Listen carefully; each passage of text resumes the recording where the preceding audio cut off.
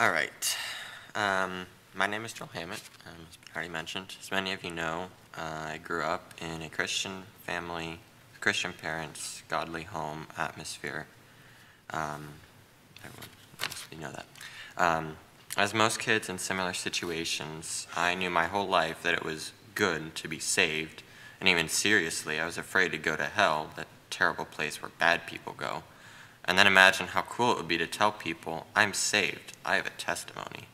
I remember one childish, almost comical profession I made when I was about 6 years old. I was listening to a Patch the Pirate, and in the program one of the kids got saved. Another girl I knew had recently gotten saved and given a testimony before she got baptized. So I knelt down by the side of the bed and prayed what the kid in the program had prayed, and then got up back on the bed and thought to myself, now, what's my testimony? Unfortunately, that's the way I viewed salvation for years, even though I found more spiritually correct ways to express it as I grew older. Fast forward a few years to 2014, that was about 2010.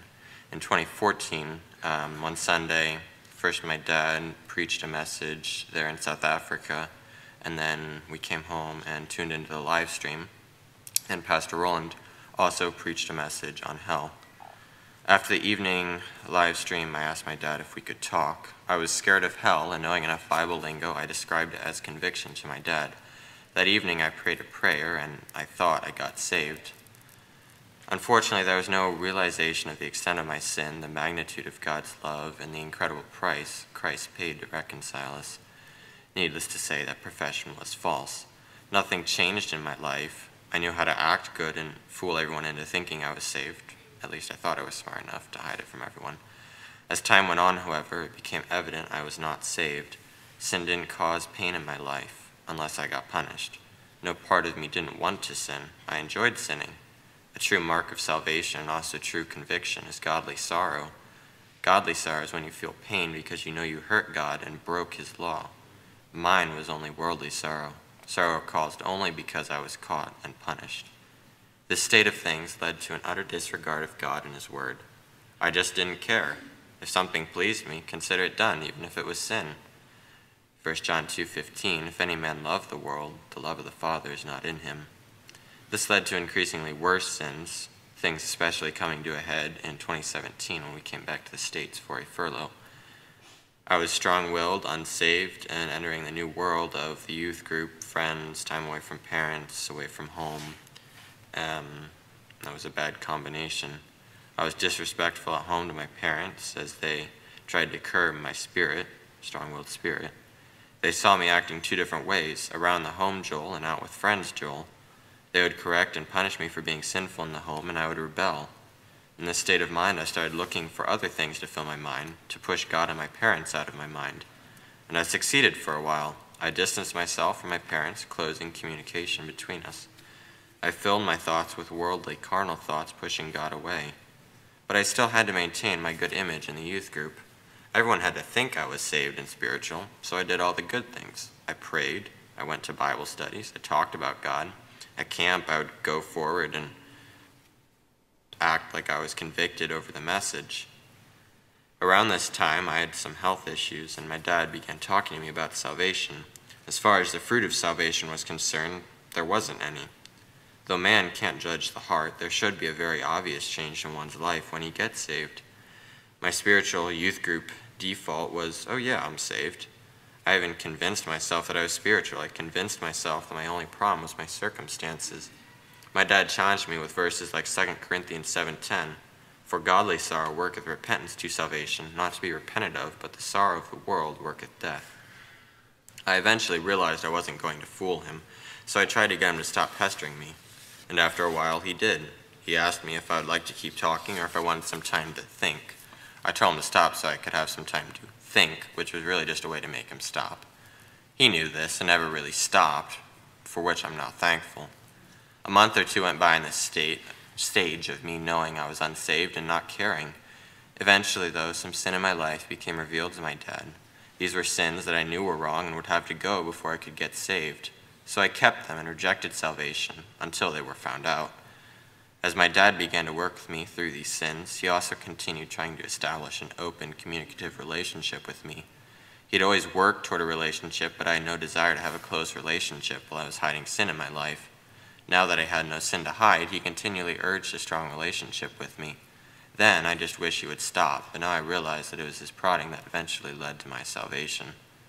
He continued to challenge me with salvation, and I was finally coming to the end of my rope. I once told my dad, if I'm not saved, I want to be. I still wanted my previous profession of 2014 to be genuine somehow, some way, so I didn't have to go through that again. But I was realizing more and more that it was not. Summer camp came and went in 2018 with still no change in my spiritual life. At this point, I knew it was right to want to be saved, but now I wanted a powerful experience. That extremely pointed message on sin and the gospel where the preacher almost went hoarse. The testimony that elicited amens all over the auditorium. Maybe even at summer camp when I could go forward at the invitation in front of all the kids and make a profession, say I got saved at camp. At this point, the motives were wrong, though I believe I truly wanted to be saved. However, in August of 2018, I had the opportunity to attend the daily opening chapels for EBA. These messages were strongly focused on obedience of the gospel, and one message preached by Pastor Gable spoke directly to me. He was preaching from Romans 10 on the subject of Israel's disobedience. He compared us kids in EBA to Israel. We had the same spiritual heritage of spiritual ancestors and knowledge of the Bible. He said that we had heard the gospel and were delaying, and if we delayed to obey it, we were in effect thumbing our nose at God. He said if you reject God too long, he may stop sending conviction. He's long-suffering, but he won't be provoked forever. I asked to speak to Pastor Gable after that message, partly because I was still laboring under the stereotypical salvation experience template that everyone had. Everyone went and talked to a pastor after the message. That's just the way it worked, right? However, the Lord used that talk with him to convince me to accept Christ as my Savior.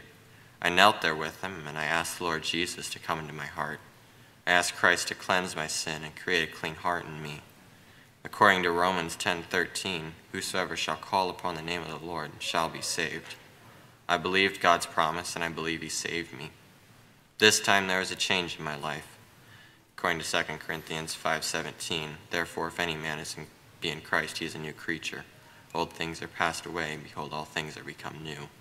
When I sin now, I feel pain because I realize that I hurt God with that sin. Sin isn't something that I enjoy necessarily because there's conviction that comes after. Bible reading is no longer a task but a relationship. I spend time with God in prayer, strengthening my relationship with him. I now strive to be respectful to my parents and heed their instruction.